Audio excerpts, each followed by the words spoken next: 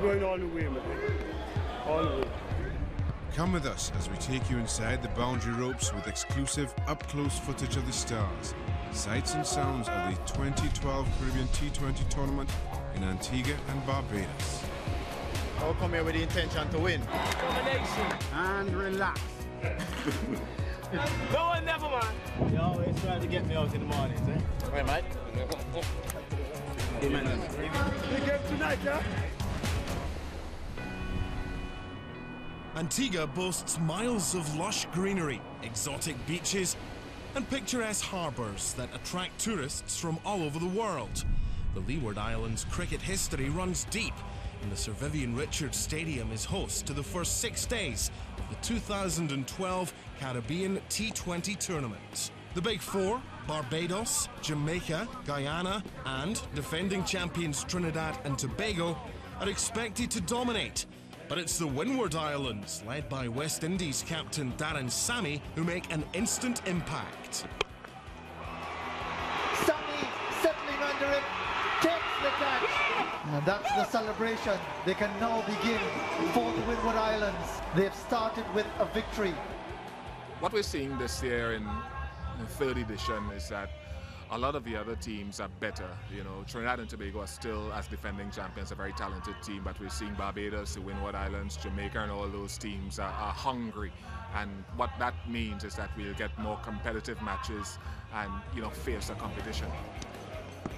Kyron Pollard, who contributed a trademark 6 before becoming Shane Shillingford's second victim, is struggling to overcome a hamstring strain, an injury that prevented him from playing for South Adelaide in the Big Bash League.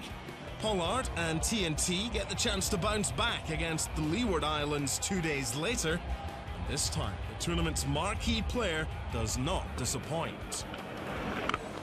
Well, that's it. 5 sixes in the over. This is a real bludgeoning from Pollard and Trinidad and Tobago. It's still bugging me a bit, you know, to be honest with you, it's still bugging me, but, you know, I got to go out there and do it for Trinidad and Tobago and do it for Trinidad and Tobago team, so I can easily say, you know, I'm injured and stay home and, you know, just relax, but I won't feel good within my heart to know, you know, the guys are fighting and I can at least try and come and give some sort of input, be it in on the field or off the field, and obviously I'm on the field at the moment, so hopefully it goes well and hold up for the tournament and we'll see what happens after that. Pollard's name is synonymous with the new generation of cricketers who have made their living from T20. Still only 24 years old, the all-rounder has a propensity for destroying bowlers with his heavy hitting.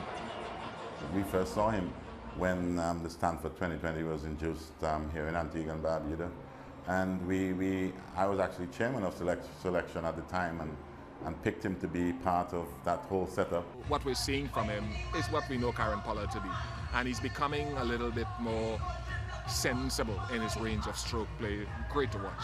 If I had one advice for him is to start believing himself a little bit more. I think there's an abundance of talent there. For Trinidad and Tobago to restore their confidence and defend their title, they must defeat Guyana, the 2010 champions. This game itself, it creates so much excitement in such a way that you never quite know what's going to happen. Having restricted Guyana to 101, TNT are struggling in the 13th over at 70 for 3.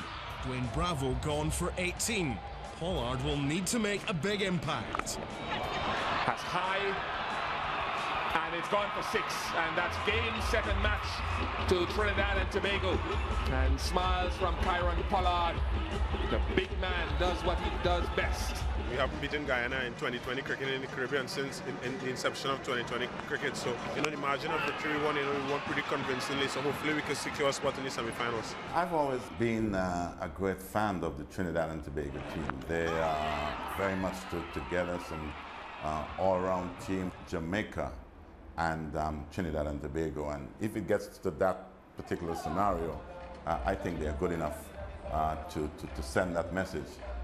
What West Indies cricket is all about. Jamaica, 4-day and Super 50 champions, have yet to break through at the 2020 level. Despite a weakened batting lineup, with star hitter Chris Gale playing in the Big Bash, bowlers Krishma Santoki and Odean Brown have been in devastating form. Barbados too are expected to contend for the title with a strong pace attack in Tino Best and Fidel Edwards.